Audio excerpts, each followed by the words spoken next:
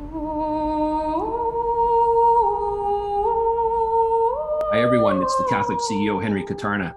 I have a very special guest today in our Exemplary Catholic Leadership series. It's John Cannon. He's the founder of Sent Ventures, and we're going to be looking forward to hearing from John in the next few minutes here.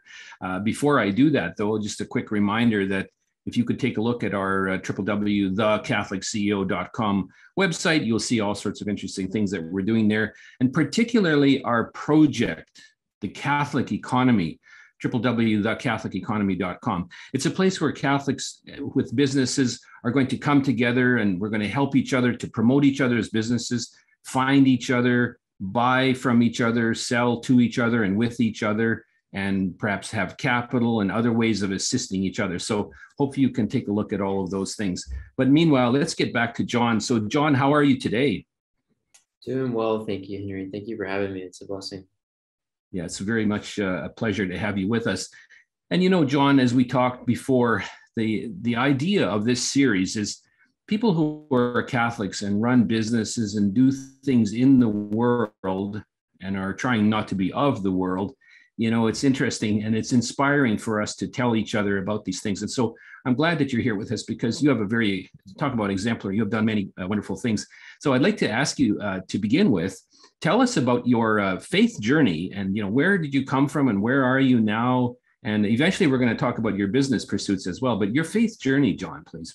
Yeah, sure. Thank you for asking about that. You know, God's full of surprises and he leads us through different paths that we don't expect. And so I've bounced around a little bit. Like to say, I'm still trying to figure out what I want to be when I grow up because I've had different careers and stages, like a lot of us. But you know, after college, I worked in politics briefly, my home state of Alabama, and then I was like, wow, this isn't really working. I need to learn business to learn how to get things done. And so I went to business school, got an MBA, and then ended up working for an investment bank and starting a little boutique consulting firm. So I worked with companies on growth strategy or marketing strategy and help them to grow through this consulting firm.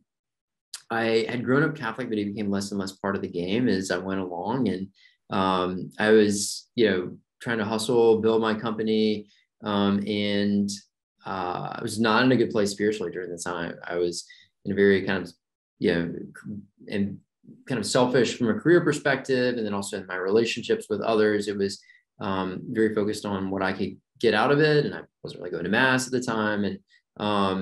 And a lot of, I would say, darkness internally. And God was very merciful to me during this time. I had a very intense spiritual experience that I can't really explain, except for the fact that I knew that God existed and that I was a sinner. And when I experienced this, and it felt like he was inviting me to change. And literally overnight after this experience, went from reading, you know, just business stuff and to a lot of spiritual reading and spending time in prayer and finding a lot of healing in confession and going to mass regularly. And then I was like, I need mass.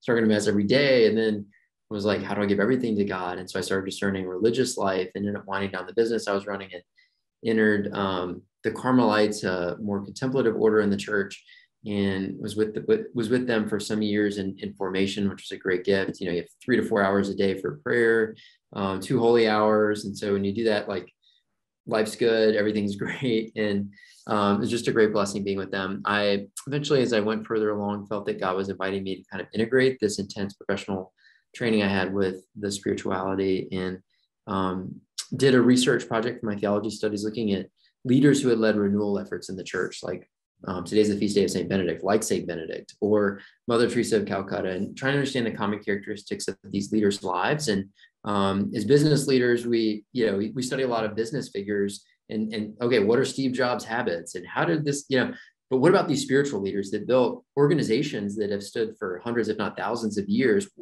What allowed them to do that? What are their characteristics or their founding stories? So I studied that and, identified some characteristics and after looking at dozens of these leaders and seeing that they're, one, they're seeking God and a genuine holiness. They're also very entrepreneurial. They find needs around them where they are and they try to address them.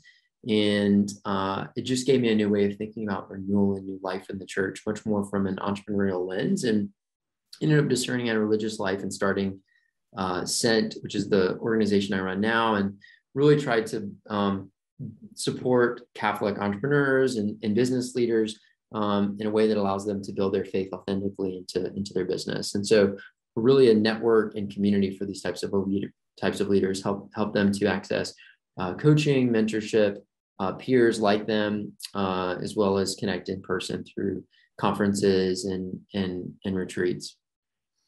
No, so I've been doing this for past well, I don't know when this will air, but as of now, it was the past couple years. Yeah. Excellent. You know, John, it's and we're going to hear a lot. I want to ask you a few questions about that, of course, because I think our audience will be very interested to hear about that. And yet I'm, as you know, I was mentioning to you just before we started recording this that I had stopped in on my road trip to Texas. I had stopped at the Clear Creek Abbey. And, you know, I observed basically about 24 hours worth of the prayer Ora et Labora. And I found it very fascinating because there they are in the middle of a somewhat remote area, you might say. In fact, it's impossible to find if you don't have the right maps and the right GPS guidance on your vehicle. But I found that they're very entrepreneurial, and because they are scratching out a living, you could say. They're building a building and a monastery that will last 1,000 years. But they're doing all sorts of businesses there. So before we get to your business pursuits of the Cent Ventures, when you were there for a number of years, discerning the Carmelite life, tell us about that entrepreneurial spirit, because they're men of God, and the abbot, let's say, would be certainly a man of God, but has to be a sharp entrepreneur too, one would think. Yeah, that's a good question. I mean, I think, I've always noticed in myself kind of a more of an entrepreneurial drive to create things, to build things, to figure out new approaches. I've always been a little bit of a risk taker, so I think that's part of it too.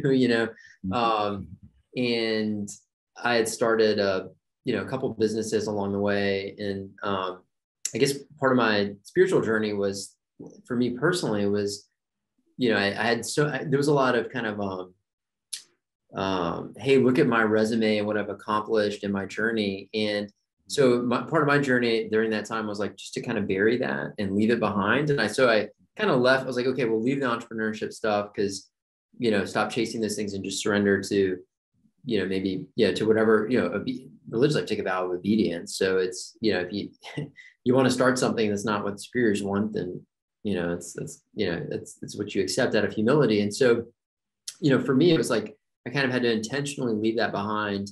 And I found in religious life, I think it depends. I think it's challenging in a lot of religious congregations. A lot of it's culture, right, for entrepreneurship. Some may have a culture of entrepreneurship and starting things. I think more broadly in the church, that's a challenge, because it's institutionally not necessarily set up. It's more institutionally set up for preservation than innovation in entrepreneurship. And I think on, mathematically, statistically, it's, you see kind of flatlining or declining in some areas. And so you try to manage, can be a tendency to kind of manage decline as opposed to innovate for growth or expansion. I think there are pockets and exceptions to that. I think that was in the leaders I studied.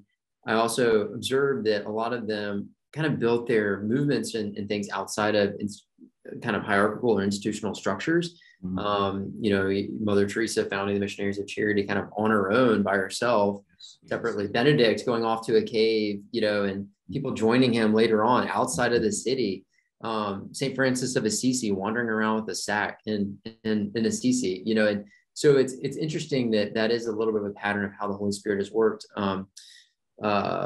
Famous theologians such as Ratzinger, Pope Benedict, and Hans Urs von Balthasar have also observed that is a kind of a trend throughout church history, is that the Holy Spirit provides new movements, often outside of the hierarchical structures of the church. So I actually think that entrepreneurship in the church has happened more typically outside of traditional institutions than within. And you see a parallel in corporate settings too, like big companies notoriously have, because there's institutional structures that are necessary for the preservation and kind of steady growth of them. to innovate, they either go through acquisition, they acquire, or they'll set up separate arms or units that are responsible for the innovation or development. And so I think the church can learn from that also. This is very interesting. You and I are both, I guess you could say, investors. I'm an angel investor, run an angel investor fund, and you've done a lot of things which we'll hear about in a moment.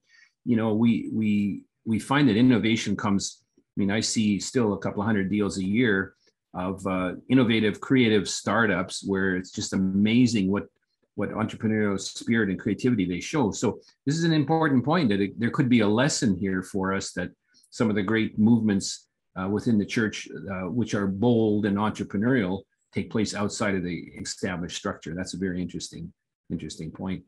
And so, it reminds me then at one point you left the Carmelites, I guess, and did you then head out to start Cent Ventures, and maybe tell us a little bit more about what that is?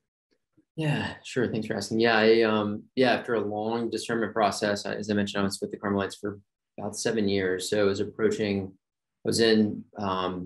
had professed what's called simple vows. So you make vows of poverty, chastity, and obedience, and renew them each year. Had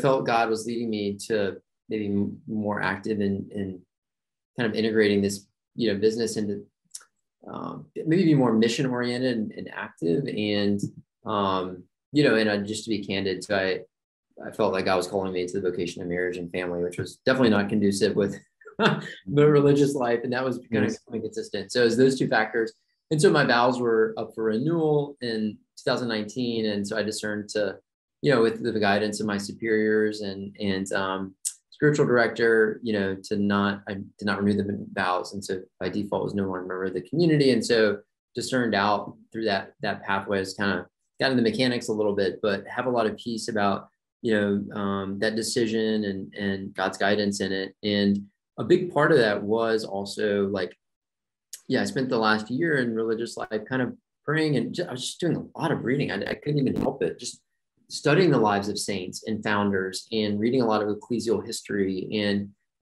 how movements had happened in the church in different ways, and just seeing some of these patterns, and also began looking at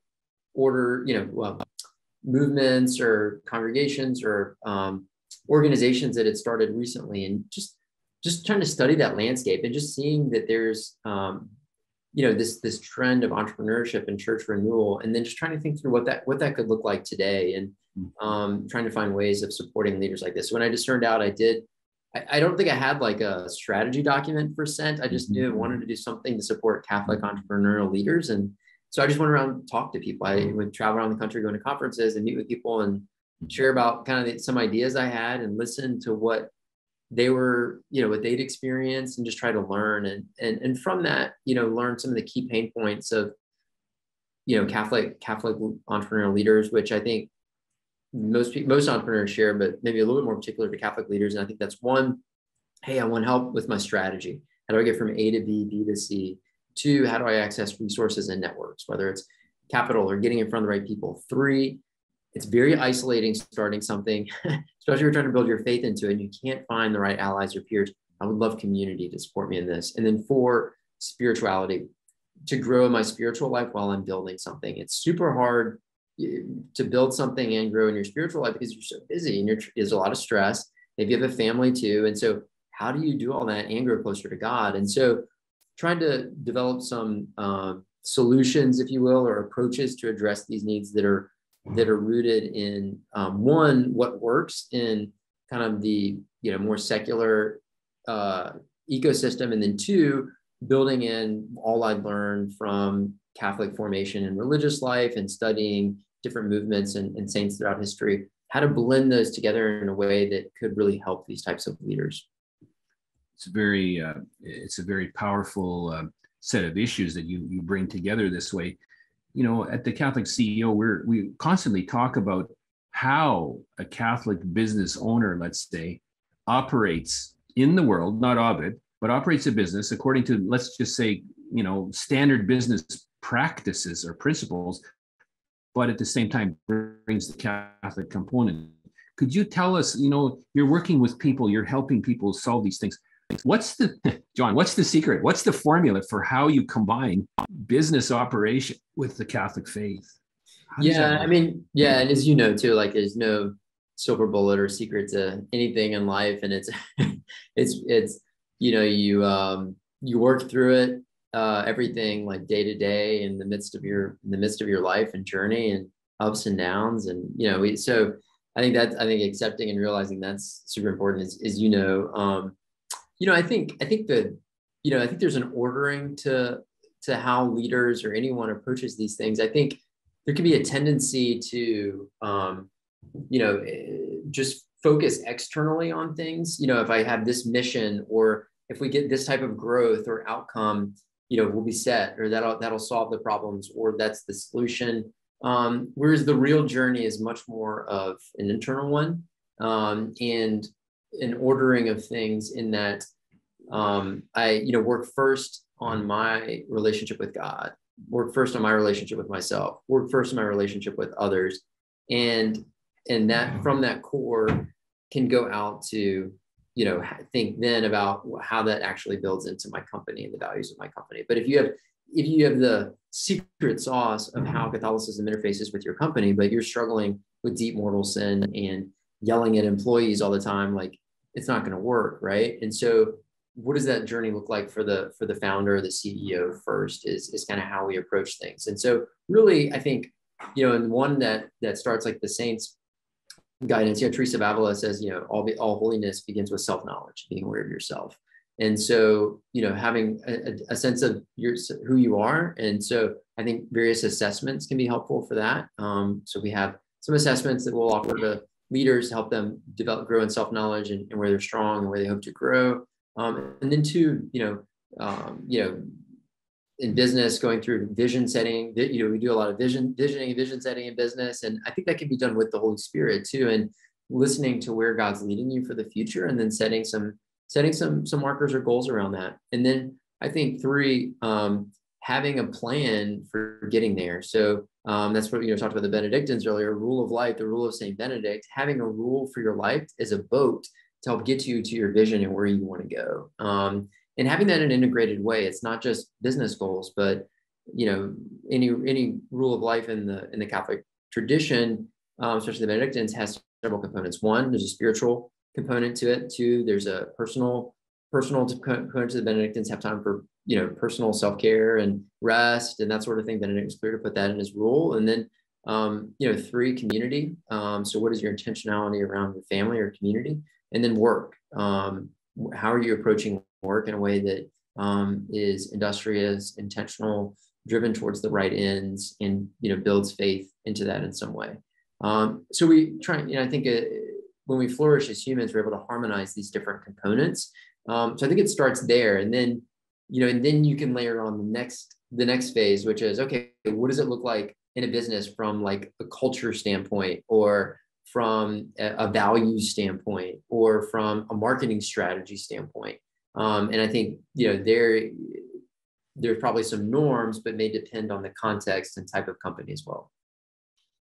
So very interesting. Also, what you've said is that you really start with your own personal relationship with God, your own spiritual growth, and then you don't sort of lay over your business Catholic principles. You must first have the close relationship with God yourself, have that spiritual foundation, if I understand, and then it begins to shine forth, and then you can layer these other things on, like practices in your business and good plans and things like that. And so that's perhaps the most powerful point, is start with your own spiritual journey or your own spiritual growth.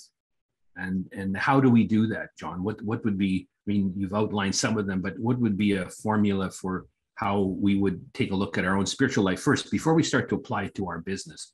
Yeah. Thank you. Very, very succinct in summarizing. I just rambled for 20 minutes and you summarized it very well. That's great. No.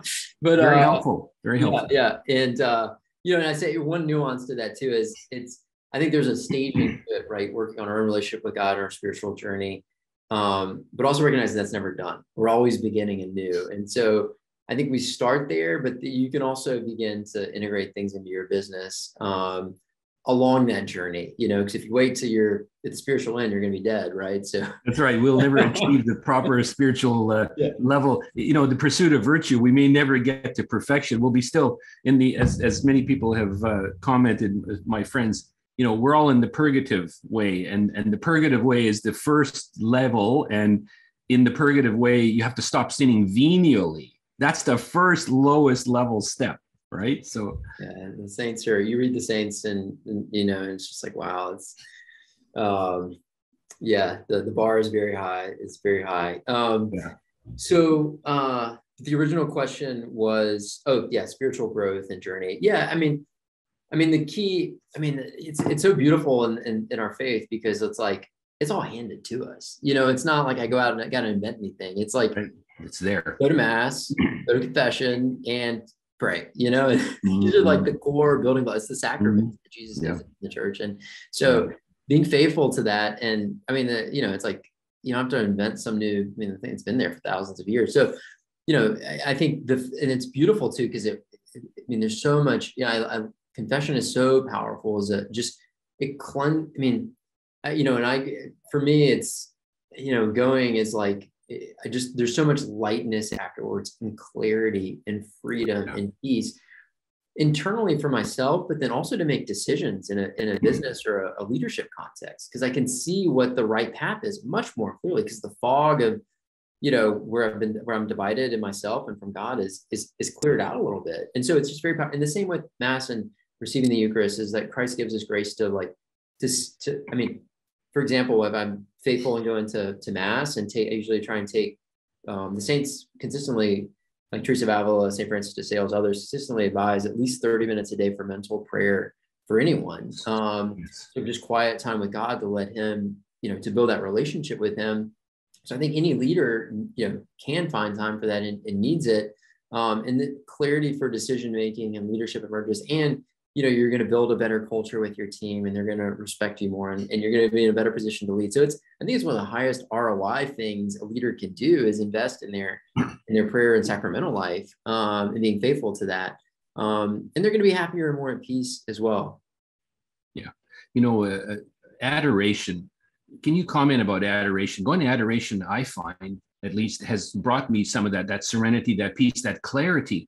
Do you find that? Do your clients and your people tell you that? Yeah, well, that's a good question. We haven't done like a survey on that. I certainly have been it's certainly transformed my life. And, sure. There's a powerful, intensity of Christ's presence and adoration in the Blessed Sacrament. And, that's like the church lingo for it. I guess my experience is like, I go to adoration, and like, I often just, it's when you allow him to, one of my Carmelite mentors, very holy priest, I was asking him about, how do you pray? And I was asking him something similar about adoration. Like, how is it?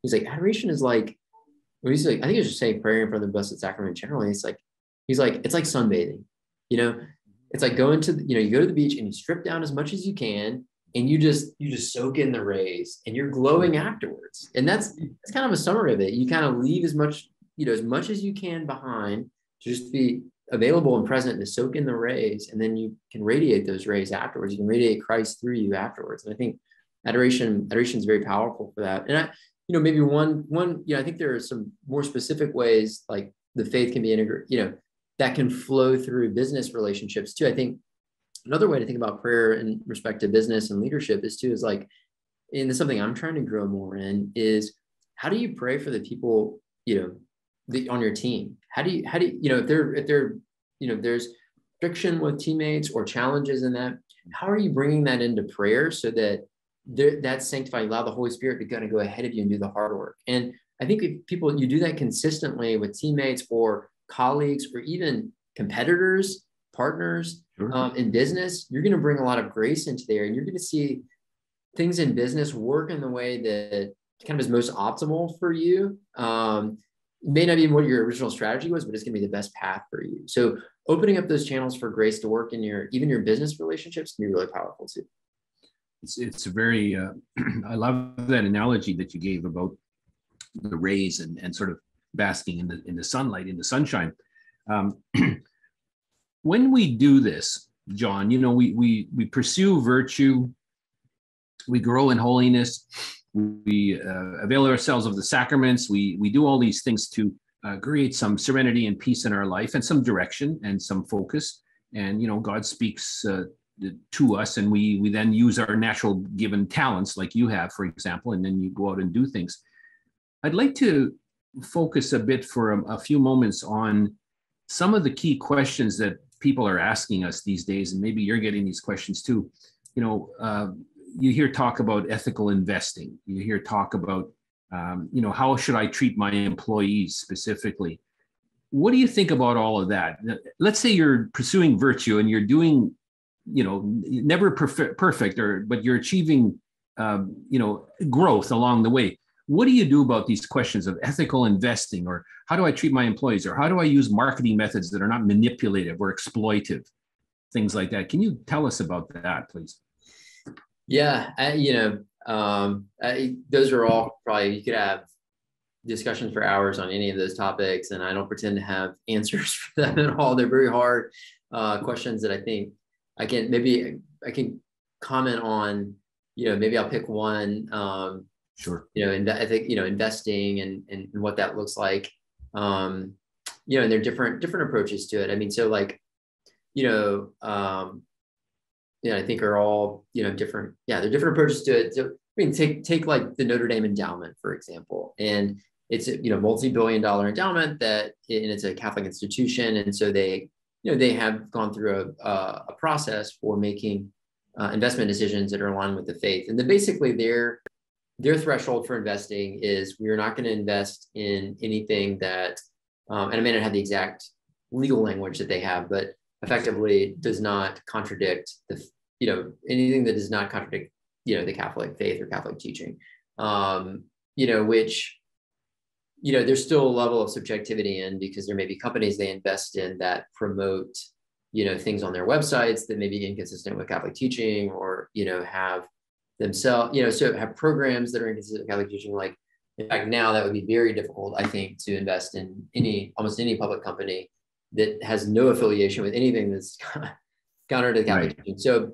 I think it's an evolving issue that's quite challenging. So anyway, that's one threshold. And then on the other end, you could say that, I'm only, there in the middle, there are things where it may be like, okay, ethical investing that, invests in some cause or issue that may be consistent with Catholic social teaching in this case. So, you could argue, care for the poor, or healthcare, or even environmental issues. Of course, there's even difficulty in that too, because there may be other things that companies or organizations do that may be contradictory to the faith.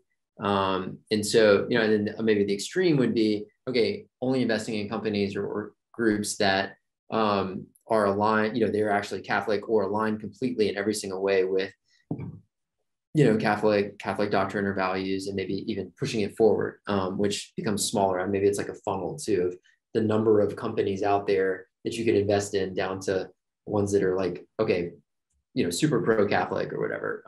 Yeah.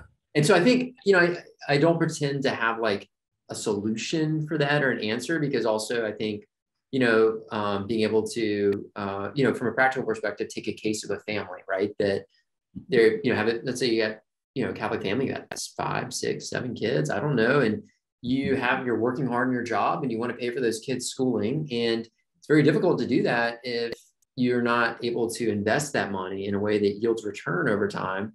Otherwise, you just put it under the mattress, you lose it to inflation. So, there's a good in being able to provide for your kids' future, and that's a direct responsibility that you have. Whereas the culpability for investing in a company that may be kind of not consistent with Catholic values is so remote and removed that the ethics, in your case, may be like, well, I really need to make sure I provide for my family. And for, the responsible way to do that is to make sure I have growth capital to do it. And if I just do super Catholic stuff, the risk return ratio is so low that, so there's a lot of variability in the ethical dimension for these things, I guess, depending on the situation.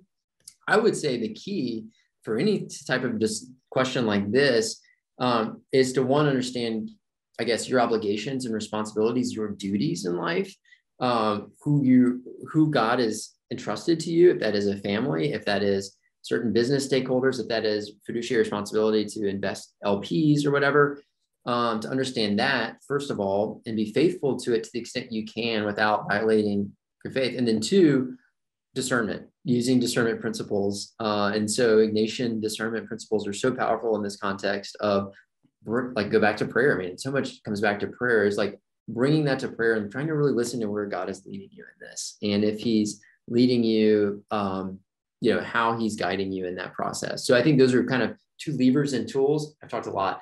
I will say that the other piece of it is, I do think there is a lot of opportunity to move, because these things aren't just like, we can't just be reactive. I think we also have to be proactive with things. And there is an opportunity to move towards, okay, well, how can we be more proactive in investing and moving capital to companies and projects that are aligned with faith and teaching? I mean, that can make a huge impact too. You can be proactive. I mean, think of the, capital pulling out of South Africa and the apartheid, and that being a major catalyst for shutting down the regime there. I mean, so you don't just have to follow the market. You can be a proactive leader. I think the keys in making those steps are also just recognizing who God is asking you to be responsible to, and using, appropriate discernment tools for making those decisions.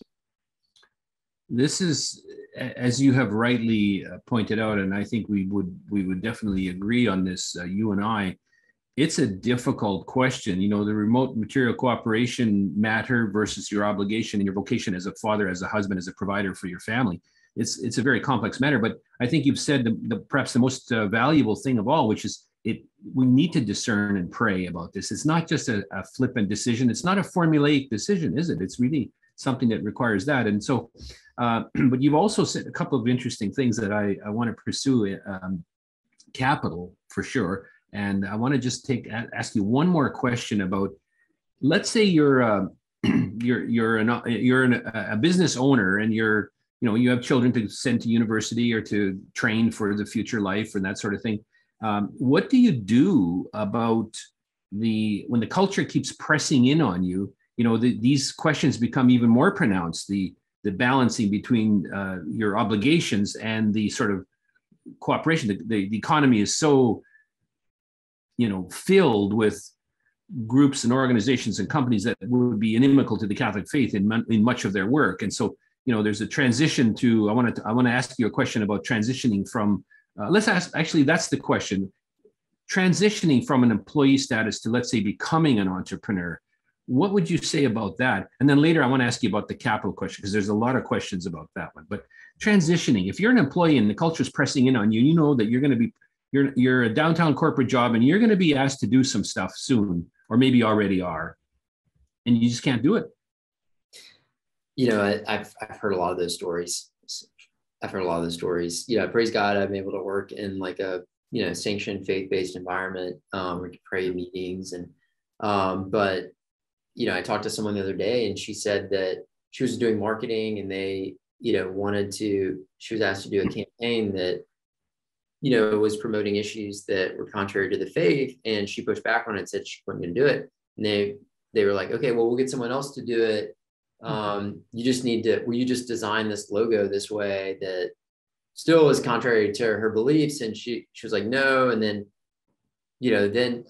anyway, she ended up quitting the job because it was just because it was happening within her department, and there was so much pressure on it. They didn't ultimately ask her to do any of those pieces of it, but it was still happening. She was like, I'm quitting because I can't, and I get emails from people that feel pressure and they need to leave their job. They feel like their conscience does not allow them to stay in their current position anymore. And they're hoping to find a place that they can, that their faith will be respected. And so it's, I think, becoming increasingly difficult out there. And so, entrepreneurship may be a path for some people.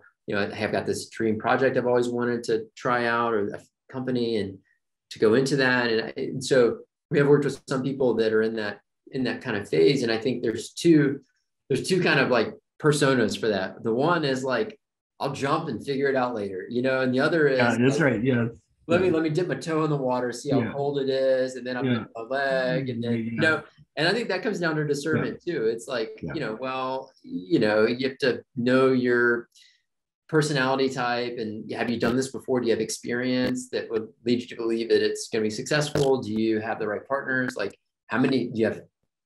Are you by yourself and just got to care for you, or do you have 8 kids? Like, there's a lot of kind of variables in that. I don't think there's a right answer for, do you jump all in, or do you kind of ease into it?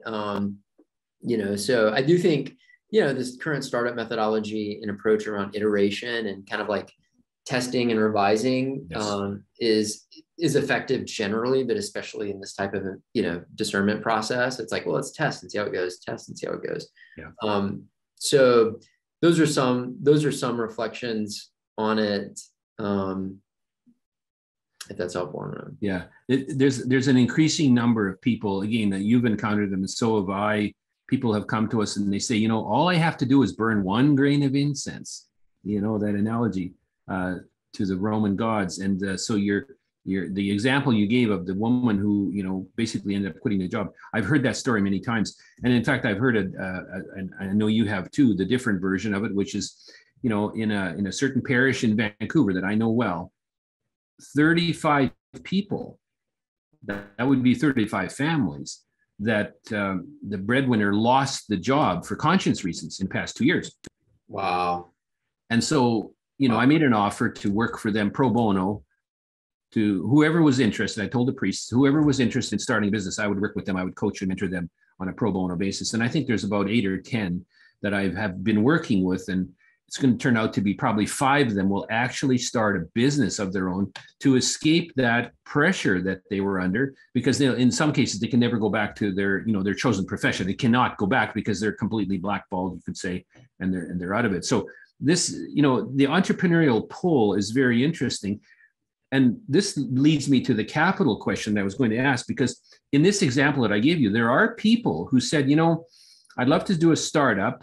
I'd love to use in my parish, smart business people that could create an advisory group or a process where we could help each other. So we're trying to do that in that parish, and it seems to be working.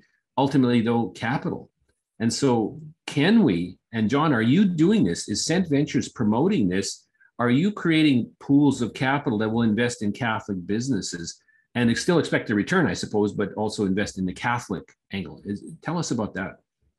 Yeah. Thanks for asking. So, I mean, it's definitely a need that, obviously you've encountered, and we hear a lot for people that we support, or even those that, or this profile of person is, to grow any business organization, you need fuel to do that. And there are different ways of doing that. And, but capital is a necessary component at some stage, and at different, arguably most stages. And so, and then being able to, if you want to build faith, or at least have the culture of the values of the company, insulate, protect, and nurture faith, having capital partners that align with those values is super important, because they're going to drive a lot of the growth decisions and trajectory of the company in the leadership, and maybe have roles in like who's on the leadership team. And so finding those types of partners is super important. And it's something that, as of now, we, sometimes we'll help founders kind of connect with people that may be able to help them in those ways. We don't at this time have any like type of fund or capital allocation strategy ourselves. But it is something that we hear a lot. And, I think in a more robust, in an ecosystem that supports and nurtures Catholic entrepreneurship, that would definitely be an aspect of it. Yeah, I think so too. I think it's something that will emerge in the future, because right now, I think what I'm discovering is that Catholics are wanting to find each other. Catholic entrepreneurs are simply wanting to find each other, speak about things openly, be able to talk about Catholicism and their business. And there are lots of mechanisms out there, or increasing number of them out there, that are coming about. And the capital question, I am fascinated by it, because, and I wanted to ask you, what do you think of this idea? There are other groups out there, religious, ethnic, and so on, that, some of my good friends are in other such groups like this. And they have said to me, Henry, good you guys are finally figuring this out as Catholics, that you can become an economic force by helping each other in buying and selling and advising and putting capital pools together, and even giving each other grants, so to speak, to do that. Do you think, John, I'm trying to load a question on you, but the idea of becoming an economic powerhouse and therefore changing the social practices, changing legislation, changing the culture by becoming an economic force, not in addition or besides prayer and all the other things that the faith would bring us, but do you see any path there forward where we become an economic powerhouse and then we can change the culture? Yeah, that's a good question. I know you have thoughts on that. And I guess I don't think that's necessarily like impossible. Yeah, I mean, I guess the way I would think about that is a little different, maybe, in that I mean, throughout, I do think that primarily the way that Catholics are going to be able to evangelize, connect, transform culture more broadly is by first allowing themselves to be transformed. If we all are able to radiate the light of Christ, people can't hide from that, and they're going to be drawn to it, and they're going to say, there's something different here and I want to be a part of that. And some of the greatest movements for evangelization have been martyrs, have been abject poverty. The Franciscans, so religious take vows of poverty. So I think that has got to be fundamental and core to any Holy Spirit strategy. I don't have a strategy. Holy Spirit maybe has a strategy, but any type of strategy the Holy Spirit may have for what the church looks like in the future. That said, I think if there are leaders in groups that have that as a prerequisite and are moving more and more in that direction in terms of genuinely radiating Christ's light to others, and are in positions that, get others' attention, whether that's economic or other means, then, that can add additional, influence to culture, et cetera. I do think that, generally changes in culture precede changes in legislation and policy. I think as someone who's worked in politics and lives in DC, I think politics is largely reactionary. I would see, like, there's a movement towards genuine holiness, and especially that, I think, but I do agree that, and that's part of why we were working with Catholic founders and mission leaders, is that if they can genuinely live Christ in their lives, that can flow through their teams, their organizations, their distribution channels, media, other ways. Like that's an outsized lever for impacting broader society. And I think these leaders are out there and they're hungry for it. So I do think that's there. I think it's just kind of an ordering to, Jesus first and then business second. Well, and that's the perspective, and thanks for mentioning that. You think back to the Roman Empire at the time of Christ and right after, there was not an economic club Christians that way. They did it by the love that they showed and the charity and just the love of God that shone forth in a way that everybody was asking. We both know it. They used to say, well, who are those Christians? Like they're different from us. They're different and they're doing something different. So this is very interesting. It's very interesting. Another area that I would love to have your opinion on: families. Families are raising, and we both are fathers, and in my case, I'm a grandfather at this point already. Children, young people are, they're living in this culture. What do we say? What do we say as perhaps entrepreneurs or just people who are familiar with the business world? What do we say to the young person today? Like, how should you govern your life? Should you look at business as an outlet for yourself to perhaps insulate yourself a bit from the culture and so on? What would you say to a young person who's starting out on their next career move. They're 21 years old or 19 years old, and they're looking for their future. What would you say to them? Yeah, that's a good question. Yeah, and as a caveat to that, I'm not a father, I'm not a dad, I don't have kids myself, but we had the privilege of having an amazing saintly father myself, and also teaching one of my last years in religious life, taught 7th and 8th grade religion and PE. So I'm getting around kids quite a bit around this age or approaching this age. So sure. Hopefully I can comment on it a little bit, but within a limited fashion. Sure, love to hear it. Yeah. So, I mean,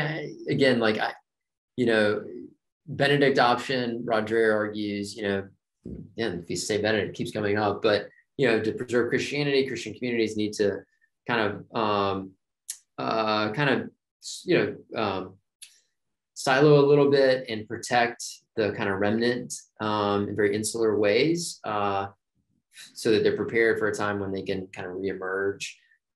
Roughly, that's what he argues, although I'm sure it's more nuanced than that. But I think for kids growing up, I don't know. I think it's a similar blueprint, though. It's look, here are the tools and the resources to stay close to God. I think we have traditionally in our faith tried to catechize rules and specific dogmas of the faith, which is good. However, in addition to that, I think the most important thing is like, if you're able to help form people and show them how to have a deep relationship with God through prayer, through an intimate seeking of Him, and through the sacraments, that's gonna give the tools and the resources for their whole life, and maybe principles of discernment, and I think giving the tools and the space for them to have that relationship, bring them to adoration, take them to daily mass from time to time, teach, pray the examination of conscience with them at night so they can learn how to discern what's going on in their day. Those tools are going to be, I think, much more effective for them to then be able to discern where God is leading them in their lives. And that may be a business path. It may be a blue collar path. It may be religious life, but if they have those tools, they'll be able to listen how the Holy Spirit's uniquely leading them in that. With respect to the business pathway or the entrepreneurship pathway, I think it is something that, as someone who's kind of built that way and loves it and feels called to it, I feel comfortable kind of evangelizing that to younger people too, saying this is really great. You should give this a shot. Like even in class, if I led a high school class, I'd be like, all right, this class, we're all going to like build a micro company, and exactly to do it and see how it goes and learn from that, and give them those tools also. Like go do a lemonade stand, go, be an entrepreneur for a day, or I'm giving you $1. Someone told me, it's like, there was a business class or a teaching they did, but it's like they gave someone $1 or $5 and they said, all right, in a week, I want you to come back with 100. And you can't do anything illegal. That's right. To figure out how to flipping, aggregate capital in like ethical ways or whatever. And so, I think those types of little experiments can be great didactic, instructional lessons for young people. It's empowering. It's like, wow, I can go out and build something and create something. And it's beautiful in the United States and in Canada too. The foundation of our country is really built upon enterprise and entrepreneurial activity. Immigrants coming over with nothing. My granddad came from Lebanon with nothing, and he traveled through the rural North Carolina countryside with a sack on his back to sell wares to people, in the teens and the 20s and 30s, and eventually earned up enough money to have his own department store and like buy a beach house and put kids through college. But it's amazing. You can do that. And so showing kids that that's possible, I think, is also very empowering for them. It can give a freedom to build God into their life in a way that, allows them to hopefully care for their family, but then also build deep spiritual practices into it. Yeah, this is great. And your theme today in our talk is coming through loud and clear several times now, John. It's, foundationally the faith. Frequent the sacraments, go to mass, go frequently, go to adoration, read the spiritual lives, have mental prayer. These things you've said today are all about the foundation. And then from that, you can discern and you can decide if you have the entrepreneurial talent, good. If not, if it's the religious life or it's something else, good. but your foundation is important. So I think you've said some very important things today about that. I was also a moment ago, I was chuckling to myself because I'm in Texas visiting my family, and my granddaughters are entrepreneurially minded because their parents are entrepreneurially minded, as is their grandfather. And so there's going to be in Sugar Land, Texas, there's going to be a little roadside stand with little trinkets and bracelets that the girls are making. They're 12 or 11 and 7. And so they're going to be doing this. And so, but they're understanding that this is how it works. You can do this. And so anyway, it's kind of a fun thing. That's amazing. Thing. So cool. Yeah. I'll have to go down there and pick one up. Yeah, exactly. We'll do the marketing. We'll let you know. I'm teaching them how to do the social media and the marketing. So great. Yeah. Here's another area that I wanted to cover with you, John. Family business or home-based business. Love to hear your input on that, because we're getting a lot of people coming to us and saying the way they're going to transition out of the corporate job, the downtown job or the corporate industrial job, whatever, is to come to perhaps a family business or at least a home-based business and get started that way. What are you seeing about that, and what do you think about that as a possible avenue for to pursue for people?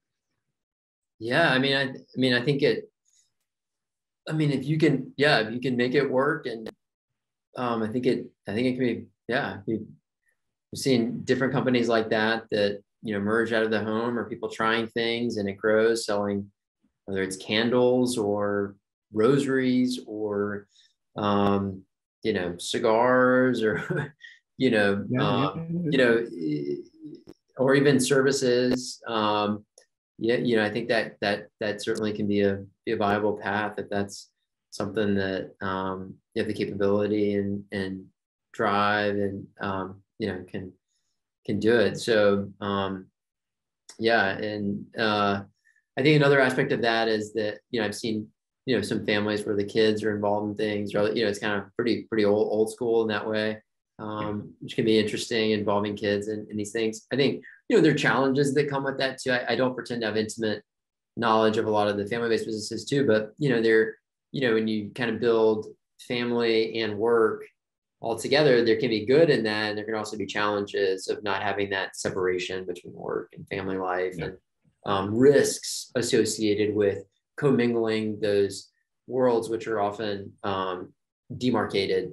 So, I think discerning just appropriately those risks, and because if there's a falling on the business side, can that affect relationships, or someone's not pulling their weight? How do you correct them in an appropriate way? You can't fire them like you would in a business, or or maybe you can, but what does that look like, and how does the relationship preserve? Because there are cases of family businesses, and I guess for me by family businesses, people go into business kind of as partners together in some capacity, where there's a falling out, and then that relationship never really heals. And so just being aware of those risks and discerning that, I think is important. And again, going back to the iteration model, like try tests. If you're thinking of doing something like that, like test it out. Hey, what's a little project we can work on just to see how it goes? And, and is this working for our relationship, and is it successful? Like, let's not go too far, and so I think those types of things, if they're sensitive relationship dynamics, you really want to ease into those things and test before you kind of buy the whole car. Yeah. This is great advice. I think that the testing, the iteration model, as you called it, some of the work I do as a consultant, especially when I come into family business issues, which hat are they wearing? And the family hierarchy can be different from the business hierarchy. And so to play and move back and forth, it's extra complicated. The rewards, I think, are still extra great. I come myself from a family business, third generation.